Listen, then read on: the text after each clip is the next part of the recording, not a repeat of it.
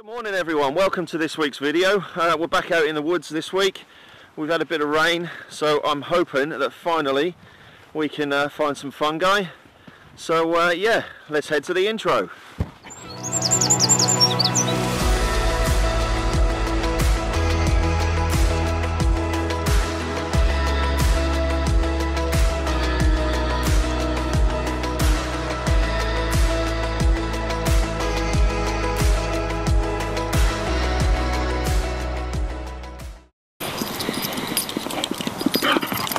Right, so yeah, like I said, so we're back out in the woods today. We've had a couple of days of rain. It hasn't been heavy, but it's been quite consistent. So I'm hoping that's enough to get the fungi started. We're a bit late this year actually. I mean, this time last year I'd already picked absolutely loads of Ceps. But this year's been so dry that we just haven't had any as yet. So I'm hoping that we're going to be able to find some. So let's see what we can find.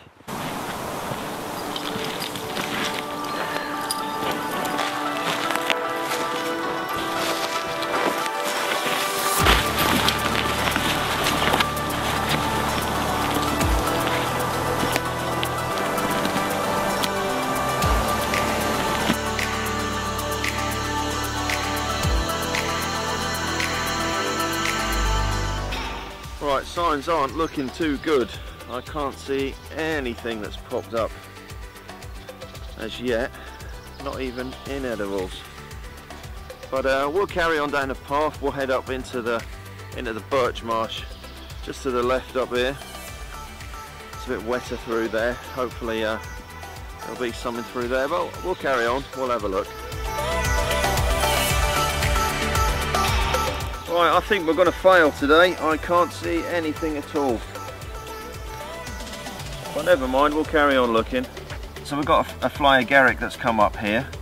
Looking at this one here, it's split around the outsides here, so that's normally a sign that it's too dry for fungi to be growing properly. But seeing one of these is a good sign, because it will show that the edibles have the right conditions to pop up. But like I say, it's a bit dry, but we'll carry on and have a look.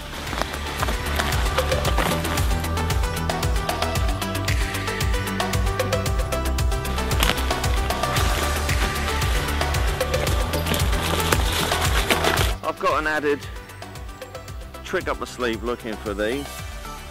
Old Muttley is trying to sniff out Ceps, and she's having a good look around, but she's trying to find them and sit when she finds them, but nothing as yet.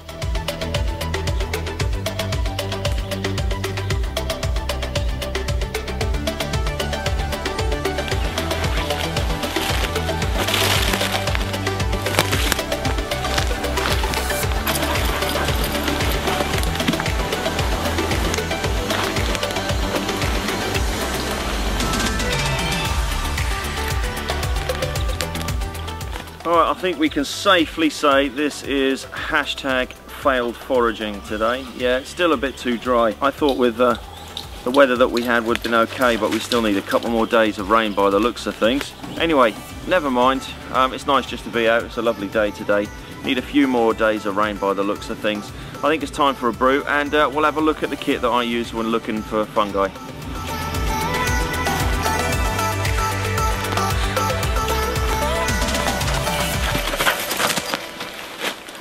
So yeah, this forest that I'm in today, this is mixed woodland. This is it's mainly birch. There's a few pine and firs left over from this. This used to be a managed woodland, but what they've done is they've took out all of the pine and everything, like what I'm sitting on here, and they're just letting it grow back to how it was. Further down that side there, that does get a bit more wetter down there. I've had a look around there. There's still nothing around there. And there's a lot of small birch over there as well, but this area here is quite mixed. The only great thing about this is that where they've harvested all of the pine in here, these things here, there's a load of fat wood inside of these, so yeah, it's great to harvest that every now and then. But yeah, so let's have a look at the kit that I use. So it's a very basic sort of kit really that I carry with me when I'm looking for fungi. I always take a wicker basket with me. I see people collect fungi in bags and stuff, but they will sweat inside of a bag. I have got a canvas foraging bag that I clip on my belt, which can be handy if there's just a few things or you're just taking a few. But if you're out looking for, you know, a good load, I was looking for a load to dehydrate today, to jar up. So that's hence the reason why I use a wicker basket. If you're using a canvas bag, if you do come across a massive haul, by the time you've shoved them all in there, they're all squashed and everything, depending on what fungi you're picking as well. So yeah, so I basically take with me a wicker basket, and then in my pocket I carry a mushroom knife. So this knife here, this basically has a curved blade on one side of it here, and then on the other side it's got a little brush, which is really handy for taking the dirt, the slugs, whatever's on the fungi that you're finding. So I keep that in my pocket, knowing which fungi are edible and not edible. This is something that is taught to you, is shown to you. This is the perfect way to learn about picking fungi, is to be shown which ones are good, which ones are bad. Doing it from a book, doing it off a YouTube video is not 100% sure. It's best to go out with people that know what they're doing, spend a bit of time, get the experience with them, and it's time and an experience that is going to make you safe at picking the correct fungi. I'm quite lucky because I've been shown the types that I pick by my wife. My wife is Polish, and it's just natural in Poland to go out into the woods and pick fungi. In the UK, wild mushrooms are not really, you know, a go-to thing. You don't go into the supermarket and see wild mushrooms that have been foraged locally. You don't find people on the sides of the road selling wild mushrooms that they've foraged. Eastern Europe, Scandinavia, people are grown up with picking wild mushrooms, so they know what to pick. They've had that life experience of learning this is good, this isn't good. Marley is a springador. She's been trained from a pup to search for fungi. She has been trained to look for 3 types of Ceps, and we're working on another one at the moment. So the way that she's been taught is basically what I've done is I've dehydrated Ceps that I've found. So if you smell different Ceps, you will notice that they've got subtle differences in their smell. So what I've done with her is I've dehydrated Ceps, a mixture of Ceps, and I've put them into a sock, and then we've come out into the woods, and then all I've done is just under the leaf litter I've just buried the sock, and then sent her out looking for it, really. And it's took a while. I mean, she's 4 now and she's got the hang of it now. It's just trying to teach her just to speak once she finds them, because what she'll do is she'll go out into the bushes, she'll find them, she'll sit, and then I'm thinking, where is she? So the next thing is just teaching her, really, just to speak. But she's very, very good at it, very good at it. But anyway, like I said, I'm going to get some water on the go and have something to eat, because I am Hank Marvin.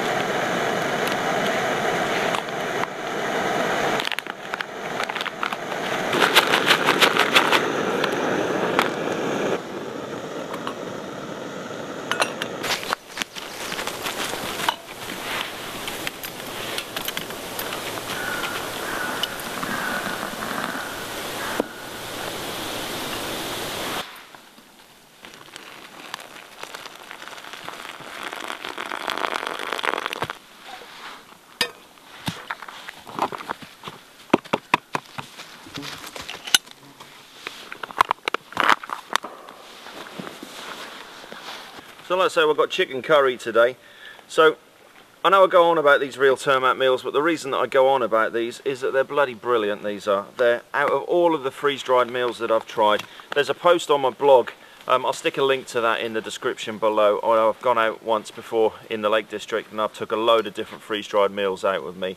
and tried them all, looked at the calorie content, looked at the taste, looked at how much they cost, and the Real Turmat ones just come out the absolute top. And I do go on about them a lot, and yes, I am a brand ambassador for Real Turmat, but the only reason I'm a brand ambassador for them is that they're absolutely brilliant. The products that I'm a brand ambassador for, such as Anivay, Armour Skin, the Daki waterproof socks, and of course Real Turmat, the only reason I'm a brand ambassador for them is that I believe in what they make and what they do. I came across Real Turmat meals when I done the Fjallraven Classic out in Sweden in 2017, and they were part of the deal when you pay for to join in with a Fjallraven Classic, is that they get off my spoon, is that they supply the food, and I came across those out there, and I did have a couple left over and I brought those back home. One thing that I will mention with these is they're vacuum packed freeze-dried meals.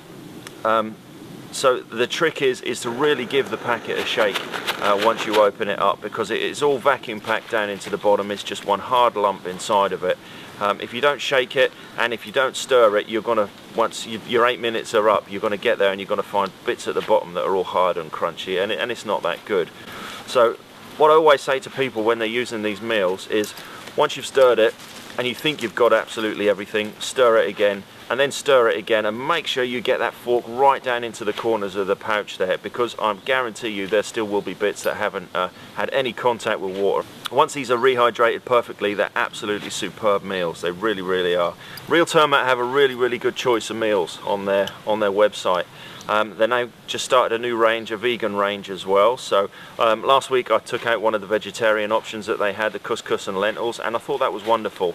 I'd always shied away from having the non-meat ones, but yeah, the couscous and lentils was really good, so I'm really looking forward to trying these vegan meals.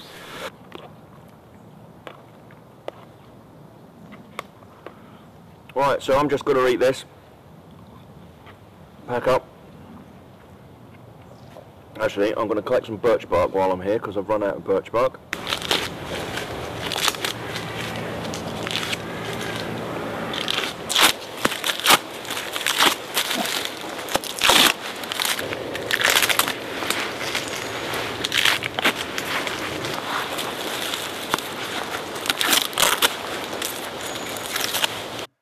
Sorry, I've had to re-record this bit here. I had a bit of an audio failure while I was out in the woods there.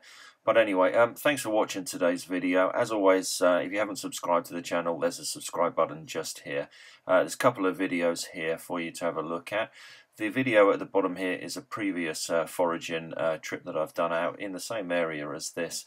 And then hopefully we'll see you out on the next one with a basket full of fungi.